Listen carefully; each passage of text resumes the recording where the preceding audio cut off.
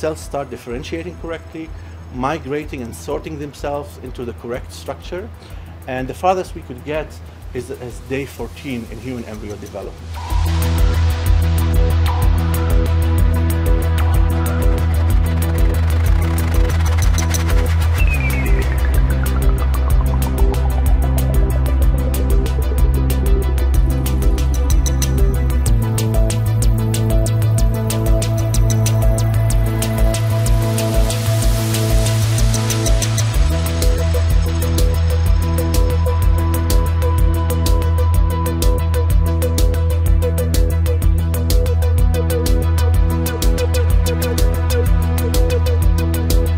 I don't think we can ever really make a real identical embryo, just because in the end the uterus environment is really the most normal environment. I want to emphasize that if you're talking about trying to make a whole baby pregnancy outside the uterus, that is just impossible, because the human embryo is very big.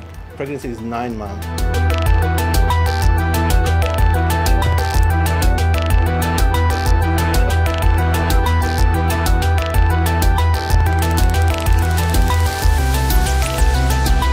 Human embryo makes all its organs basically by week 5 of pregnancy.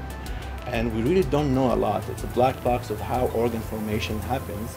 And it's almost impossible to study this period because the embryo is very small.